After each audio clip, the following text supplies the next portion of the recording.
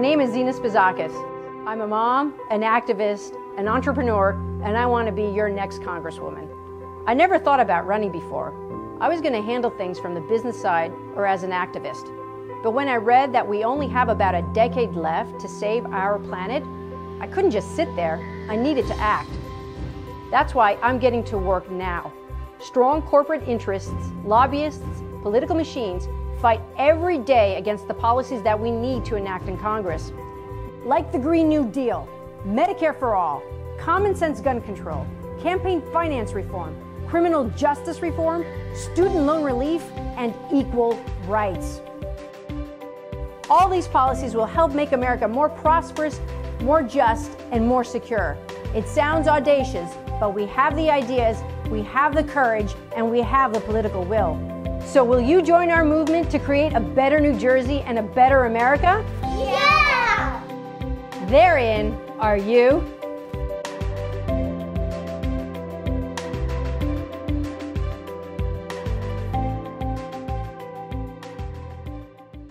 Hello everyone, I'm here with Zina Spezakis running in New Jersey's 9th Congressional District against incumbent Bill Pascrell, and she was just recently endorsed by brand new Congress. She was highly recommended by fellow New Jerseyan progressive Russ Cirincione, and she is here to talk about her campaign. Zina, thank you so much for coming on. Thank you so much for having me. It's a real honor. I'm looking forward to it. Should be fun. I'm very excited, and when we kind of first connected, we got news that brand new Congress had endorsed you, which is really exciting. So I don't know if you attended, there was like a brand new Congress training session or whatnot. Did you attend that? And how did that go, if so?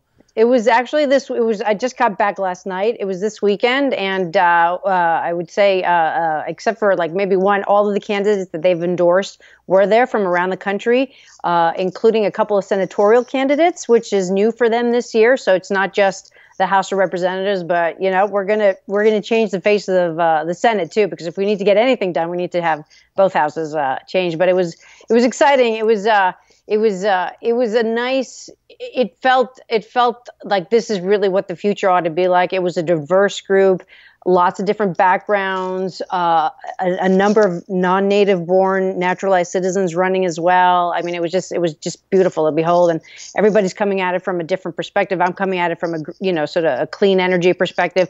Other people coming at progressive values via mass incarceration or whatever else. But it was I felt like if we put like all these people in one room or in one house, we could actually get a lot of things done as well. And the other thing that you should know about brand new Congress, none of their candidates take any corporate money. I mean, they've sworn off of it. We don't want that influence in our campaign or in our legislating. So yeah, it was great, actually. Yeah. That's really exciting. Yeah, I saw the pictures and it was like, I know this sounds corny, but it was like super heartwarming because I've been talking to these candidates and, you know, I'm a fairly cynical person. I think a lot of people who follow American politics closely, it's easy to get cynical, but seeing everyone from like all different walks of life across the country kind of rise up, it really tells you that like something is happening here. And one thing that I think is very clear about all the brand new Congress, and not just brand new Congress and Justice Democrats, but anyone who's progressive who's running, is there's kind of this like core, ideology, this commitment to like Medicare for all, a Green New Deal, student loan debt cancellation and whatnot.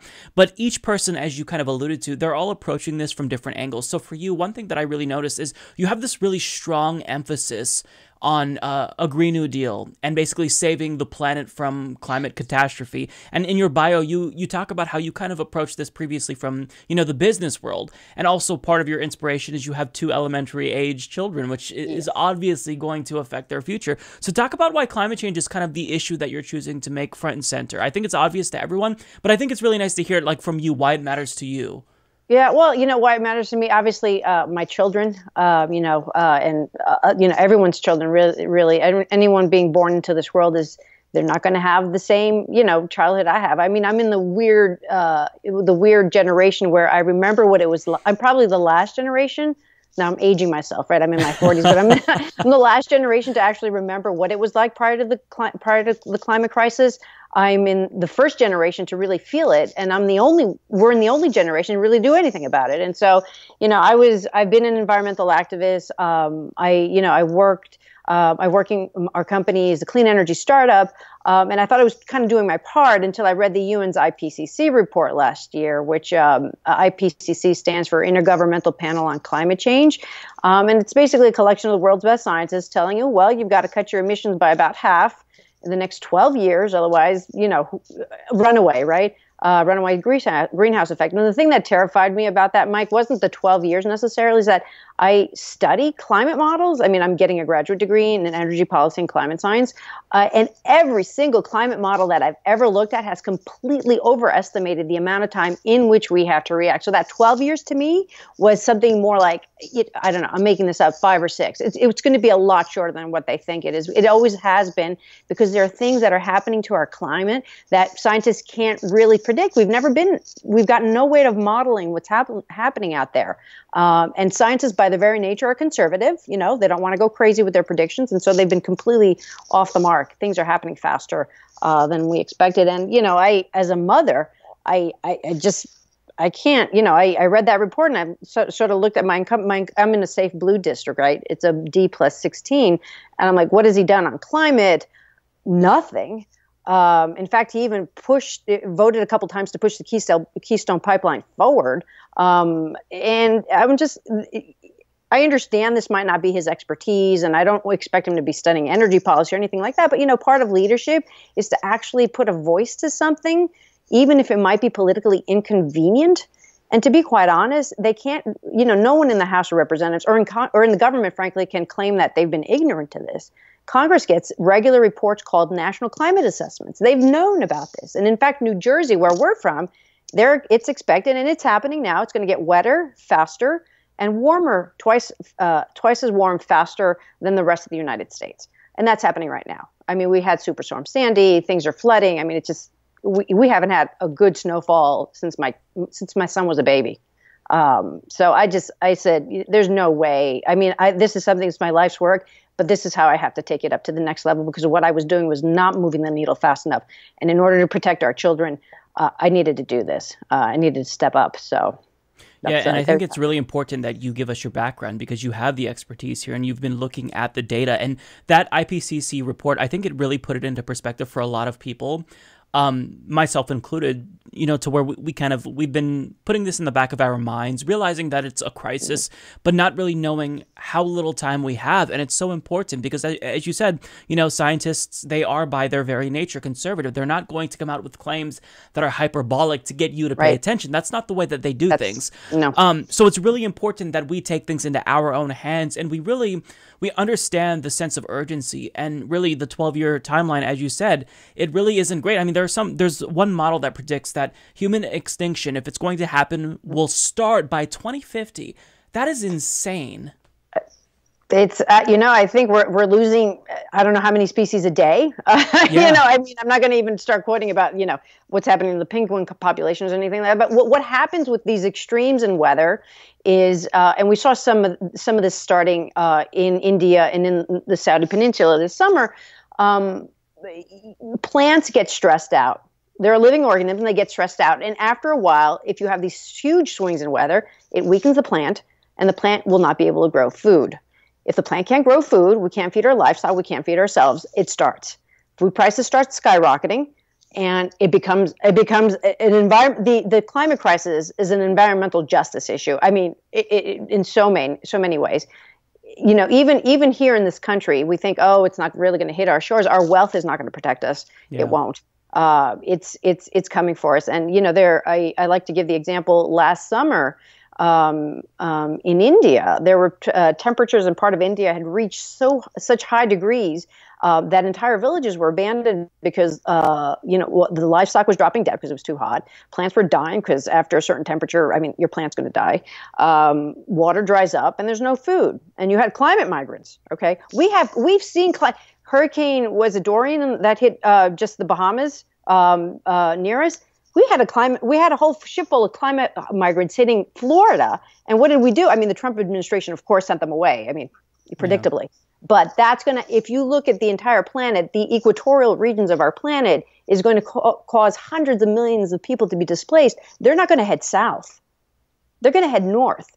They're going to head north into the U.S., into Canada. They're going to head north into Europe. and into Russia. And you can imagine what kind of conflict you're going to see when those people start finally. I mean, we couldn't handle the refugee crisis coming out of Syria, which some people claim had some environmental effect, some sort of environmental impetus to it. I haven't seen the data yet, but there are those claims. We couldn't handle that. We can't handle what's happening at our border right now. It's not. If I'm a farmer, if I'm a head of a household and I can't feed my children, I'm going to migrate. Absolutely. And nothing's to get me. I mean, you're a parent. I get it. And that's not the world I want to leave my kids. It's not the world any kid should really inherit. And it's so angering. It's angering for me because we've known about it for such a long time. We've known about it. I mean, since in my lifetime, right? And we've had half of the world's emissions come in the last 25 years. That's been most of my life. We can stop this now. And the thing that gets me, Mike, is that we actually have the technology. We have like the vast majority of the technology we need right now to deploy it. I'll go back to Bill Pascrell. He actually endorsed the Green New Deal about a week after I announced and got some positive press as like this environmental activist is going after Pascrell, which is, okay, coincidence. Okay, take it as it is. He endorses it. He pays lip service to it. Activists in New Jersey ask him to come out with a statement for like at least, a statement on a moratorium of new fossil fuel projects, which isn't a hard thing to do because, I mean, heck, we're building one of the largest wind farms off the coast of New Jersey right now. We can replace that energy generation. These wind farms don't take long to come up. They're less than a year to build these things. I mean, it's not like you're building a nuclear power plant, which takes like 10 years. We have that, but where's the leadership, right? Where's the voice to it? I mean, why does a mother who is perfectly happy, trying to get her company to like start producing, clean electricity from hydrogen gas. That's our startup. Why am I jumping into this race? Because of this negligence. It's criminal negligence. It is the biggest intergenerational human rights violation, frankly, ever. I mean, it's my children. These guys are going to be long gone out of office by the time my 6-year-old is going to have to deal with food shortages. I mean, and I come from a privileged background. I live in a good neighborhood. I've got a good house. But what happens to folks who don't have my advantages such as ours? Frankly, advantages that are found in the United States. You go to the rest of the world, and these people will die. These people will die. I can't allow that. I can't allow that. Who would, right? No good person. I'm sorry I'm going on about this, but it gets really... No, you're absolutely... I love the way that you're talking about this, and I actually want to go a little bit deeper because we oftentimes talk about climate change mitigation and adaptation finally in terms of the Green New Deal, but this is a resolution, so there's a lot of neoliberal, pro-corporate Democrats who can endorse the Green New Deal, but not necessarily explain what they think that means. Now, candidates are filling in what they mean by the Green New Deal. Right. But I want to talk to you because you know more about this than most people, I think, running for Congress. What does true mitigation and adaptation look like in terms of policy? Like, what would you do that you think would actually suffice? Because there's people who are proposing things, but none of them either meet the deadline or they're not ambitious enough. And I think that the Green New Deal is the first time I'm hearing people talk about, meeting the urgency, meeting that IPCC's deadline. But what do you think we need to do just if politics weren't an issue? If politics were an issue, the first thing we need to do is just pass a moratorium on all fossil fuel. Any new fossil fuel projects need to be stopped, and then we start looking at the fossil fuel projects and start looking at their emissions and start knocking down any coal-fired plants need to be decommissioned. Those workers need to be trained to transition into a green job, whether that's building wind turbines or maintenance on those wind turbines, putting up rooftop solar, whatever. Well, we can. Those are good. At least in the wind industry here in New Jersey, some of these companies that have been coming in are very pro-worker. These are good union jobs. That should be done first of all. More, just keep it in the ground. That's just a non-starter right there. Research the financial subsidies right now. Depending on the study that I read, anywhere between $15 and $20 billion still go of our taxpayer money still goes to this day to fossil fuel companies as financial incentives, subsidies, tax breaks, whatever, financial incentives.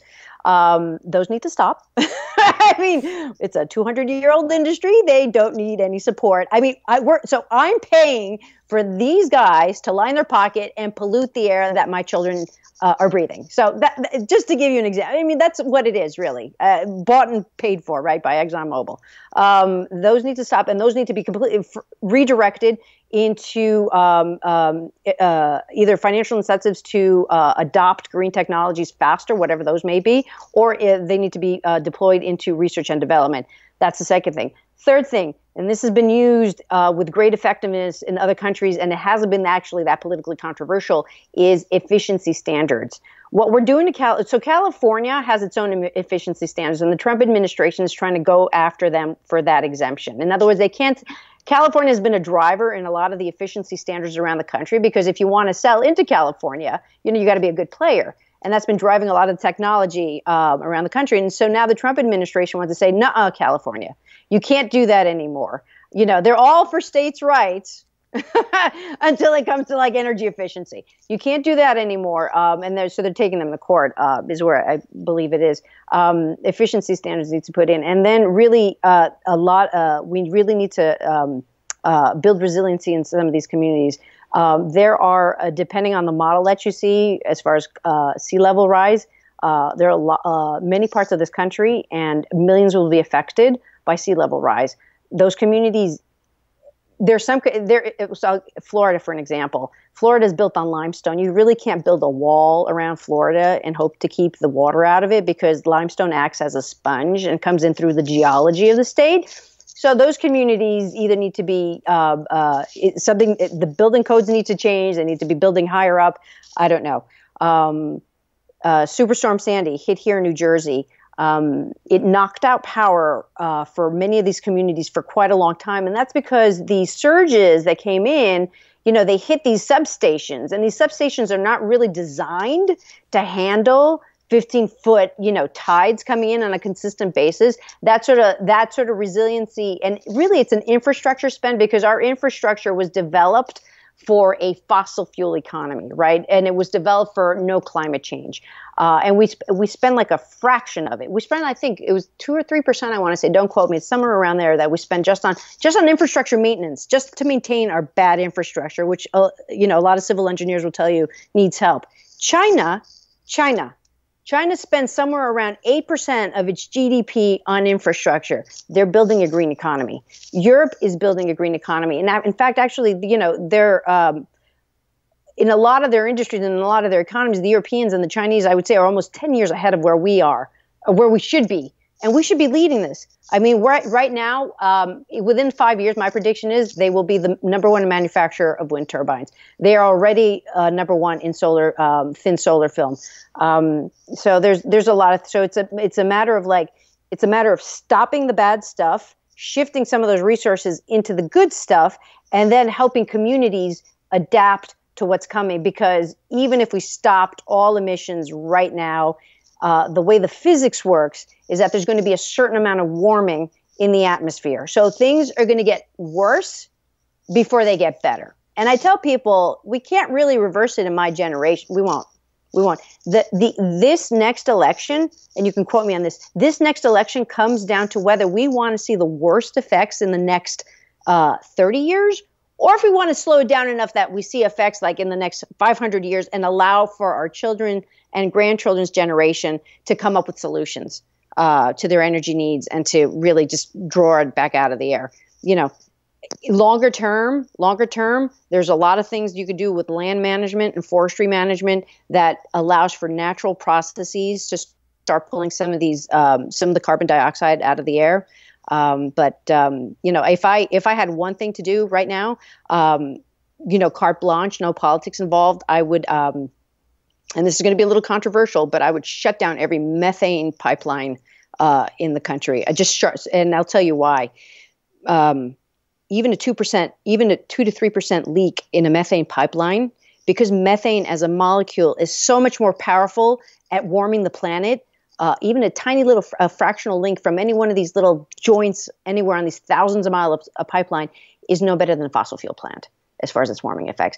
And people are wondering, well, why is it? Why? We're kind of curbing our CO2 emissions. In the last 3 years, the GDP of the United States has completely decoupled from our CO2 emissions. So when people tell you, we can't have economic growth and lower our emissions, that's bullshit, because it decoupled 3 years ago. But what we're still seeing is these methane spikes in the air, and there are people like, where are these coming from?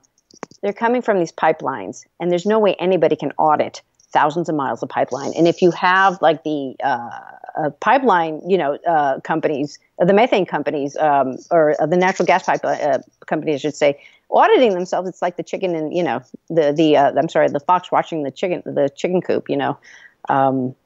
Anyway, but yeah, so it's like, it's those three things. And I love the way that you simplify that. And what you focus on, which is important, is adaptation and mitigation.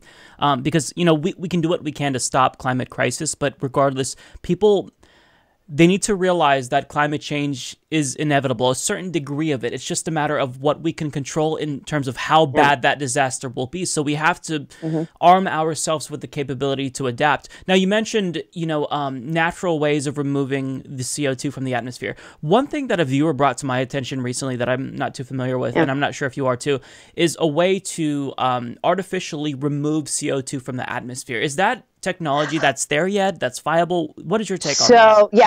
I have read a little bit about this technology. So natural processes aside, in other words, put aside the fact that we need to plant, I don't know, 1 billion trees. There is, so CO2, I'm going to get a little technical on you a little bit here. CO2 is a really hard thing to pull out of the atmosphere, because the molecule, that CO2 molecule, doesn't really react with a lot of things. It's not like I can throw a chemical out there and the CO2 is going to react with it and it draws it down. It's not really reactive. But there are some technologies that are being developed, which are basically there's one company out in the Northwest in the Canadian border. I forget its company. I think it's called Carbon Engineering or something like that. But they basically have found some sort of a process. It's expensive right now to pull the CO air out of the air. And there's a few companies working on this. They've all kind of got their tweaks on the same sort of basic principle as far as the chemical reaction is concerned. But it is. I forget the article I was reading, but I was reading an article about this, about how many of these actual plants at our current technology we need to deploy around the world to actually start making a dent. And it was in the order of tens of thousands. And these plants would not be cheap to build. That we need to put money into this R&D. This is not carbon capture and sequestration, where like you get some natural gas guys saying, I can still keep burning it, but I'll just carbon capture and sequester it. I'm like, that technology where they say clean coal's a myth. It is very expensive and not really viable, and your electricity rates would spike if they started doing that en masse. But this requires research and development from the federal government. There is something there. It just needs work. Yeah, that's good. Sorry to put you on the spot, because I know that this is super complicated, but this is something that kind of piqued my interest, because any little thing that I could grab onto that gives me a little bit more hope, I'm trying to grab and find.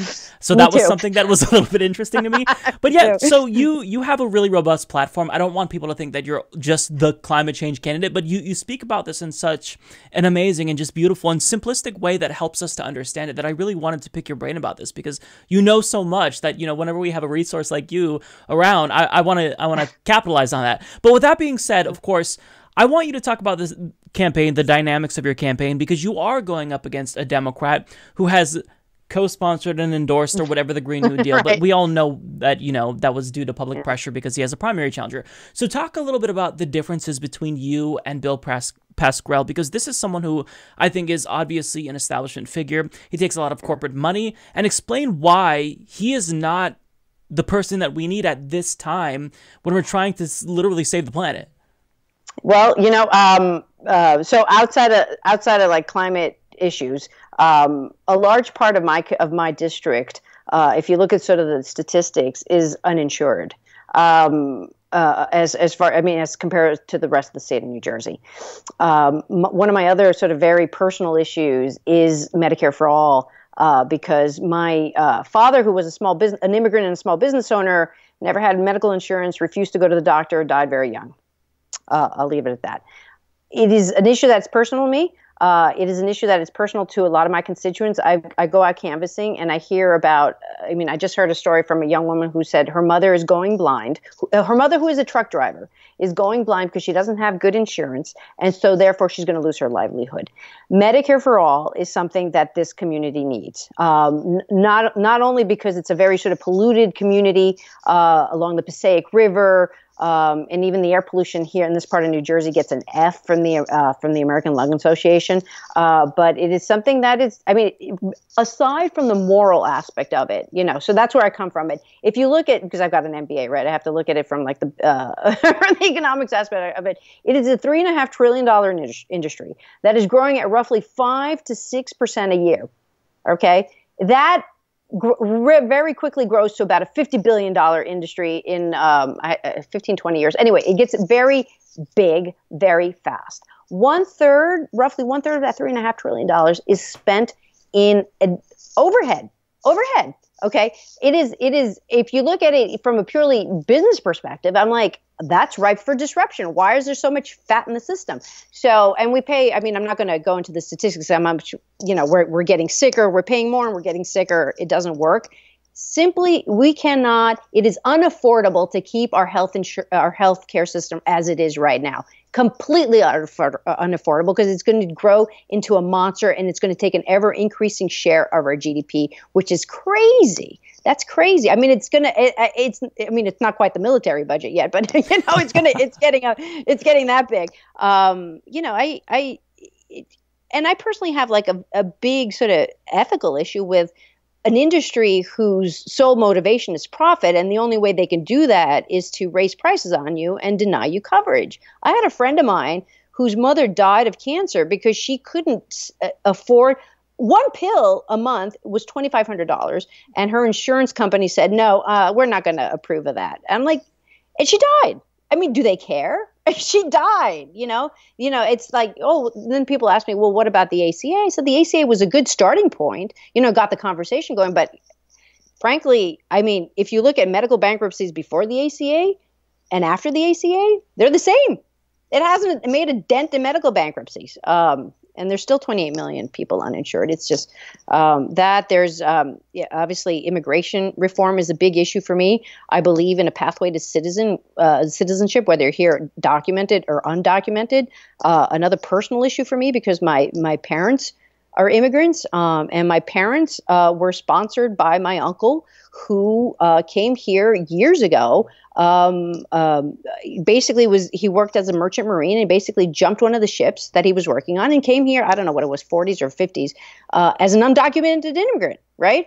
And he married somebody, became a citizen, whatever, and then he sponsored my parents over. So I have this whole, and if you look at sort of the criteria that the Trump administration, sort of this merit-based stuff, right, that they're trying to do. And I'm like, I look at my parents and I'm like, my father was a high school dropout. I don't think he would have made anything. That's not even a criteria. I think we want immigrants. Can you imagine the courage it takes for somebody to come to a country where they don't know anybody, have no money, and they don't know the language? That takes a certain type of personality. And that's the type of personality that, frankly, I think we need.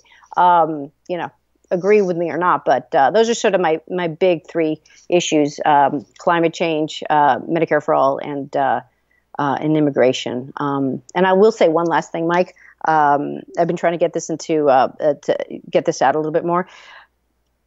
Not every Democrat is the same, and I'm happy criticizing my own Democratic Party, and even in my run here in the state here, it's a plus 16 district, but frankly, the biggest obstacles have come to me from the Democratic Party. They've denied me access to resources that I need to campaign, whatever. I've worked around it because I've built and run businesses for 20 years. I can do this, whether they throw these obstacles at me or not. But it's not, when you walk into a voting booth and you see Democrat, you better be certain that they're A, defending the planet, and B, working for you and not their corporate benefactors. Because, you know, I call some of these guys climate delayers. They're delayers. And people are shocked when I say, you know what? I'd rather deal with a climate denier because at least I know that they're going to deny it. But if I vote for a Democrat and he delays action, I'm voting for you so I don't have to worry about my kids' future in 10 years' time. But what have you done? I mean, it's very irritating to me. So, yeah, no, that rage is felt by millions of people across the country. I mean, there's a reason why independent has become the largest political party, you know, in America. And it's not a party, but just people identify more as being independent than Republicans and Democrats because, you know, the two-party duopoly isn't working because they've both largely been captured by, you know, private interests. And that's a problem. That's why we have people dying and going bankrupt because they don't have healthcare. That's why we haven't had action on climate change. I mean, the fossil fuel industries, they fund Republicans and Democrats. One party simply just denies it. The other party delays it, as you said. And climate delayer is perfect. I think that's the perfect moniker for them because it really is true. I mean, if you're not going to get in there, then just the mere fact that you acknowledge the reality of anthropogenic climate change, that's not enough. Like, we need action yesterday. And the fact that people are still not even, like, willing to, you know, co-sign on the Green New Deal in Congress, in the Democratic Party, it's mind-blowing to me. And for them to only do it when they get a challenger, I mean... We've wasted, has it been 10 months, 11 months since the Green New Deal? We've wasted 10 months. 10 months at this point of our emissions is a freaking lifetime, okay? If I don't understand why it's not an all hands on deck thing. And quite honestly, we're talking about transitioning to an economy that is decarbonized, sustainable, just for every American, regardless of who they are, where they came from, or who they love. This Green New Deal, it's not one issue. It's everything. It is everything. I mean, you're dealing with so many social justice issues, health issues, I mean, energy issues, infrastructure issues, technology issues. Who does America want to be in the 21st century? Do we want, because I can tell you this race is going by us. And if we don't get on board, we're going to lose. Are we going to continue to be the technological and economic powerhouse that we were in the 20th century? That's what I think we should be. And I think because we have intelligent people, we have you know, a large part of our population descended from these immigrants who have this fight and this ingenuity, quite frankly, and resourcefulness in order to come to a country like this.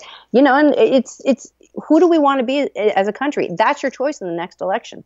You know, can you handle the critical issues of the 21st century, or do you want to stay as business as usual? Because I can tell you, business as usual is not working. Yeah. Yeah, and to quote AOC, like, we will pay for climate change, regardless of if we take action or not. It's just a matter of, like, actually arming ourselves to deal with it through, you know, a Green New Deal, and mitigation and adaptation is going to be a lot lower of a price than not doing anything, you know, about climate change. So, look, anyone who's watching this, I know is going to feel inspired. I feel so inspired by your campaign and love everything that you're saying. Tell us what we can do if we want to help you, donate, volunteer. Where can we go, and how can we help you win? They might outspend us, but we're going to out-organize them, as AOC said. We are actively recruiting volunteers to do call banking, text banking, and also canvassing. And we're also obviously we're powered by individual donations. We don't take any corporate cash, and that's at www.zina4congress.com. If folks want to, you know, maybe give me, like I tell them, you know, buy me a cup of coffee every month. $5 recurring donation would be ideal. So that's my plug. Yeah, and the recurring donations are super important for those who don't know, because it allows campaigns to really predict, you know, what revenue they're going to have and how many people to hire. And, you know, it's a lot more financial stability that they really need when they're going up against political behemoths like Bill Pascrell, who is raising lots and lots of money from special interests. Yep. Yeah, including fossil fuel. This guy is co-sponsoring the Green New Deal, and he's taking money from the Petroleum Marketers Association and the National Propane Gas Association. So, yeah. I'm sure he's perfectly serious about it. Right? Yeah. Well, think about this. Like, just sending money to Zina, Who would you rather have fight for you? Bill Pascrell, I don't know why I keep messing up his name, or someone like Zina, who is going to speak truth to power in a way that is matter-of-factly, that's bold, and that really can't be denied. Like, she knows about this like the back of her hand, and few people in Congress know that. Like, we have a member of Congress literally bring a snowball to the floor of the Senate. So imagine getting some people in there, at least a few, a small block, who know about climate change, who know what's at stake. That would make such a huge difference, even if we can't really get a majority, even in, the Democratic Party. Just getting a larger block would be potentially game-changing. Yeah, I'll tell you, Mike, these progressive candidates, because they're not beholden to corporate benefactors, I mean, these people are amazing. They will tell it like it is, regardless of whether it is politically expedient or not. We are in it. I have no choice. I'm like, the people are like, whoa, how can you say that? I'm like, you know what? If I don't say it now, I will regret it in 50 years when my grandchildren, God willing, I have some, ask me, Grandma, what did you do when there was still time to do something about it? What did you do? Did you sit idly by? Did you do something? And if I don't do this for my kids, for everyone's kids, frankly, I mean, I look at some of these children and I just start crying.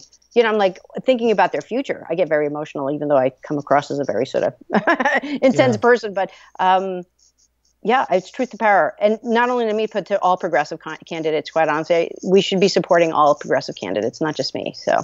Absolutely. We'll leave that there. Zina, thank you so much for coming on. It's been an absolute pleasure. Thank you so much for educating us about climate change and, more importantly, fighting to take action. That means so much. So we really appreciate it. Thanks, Mike. I appreciate it. Have a good night. You too.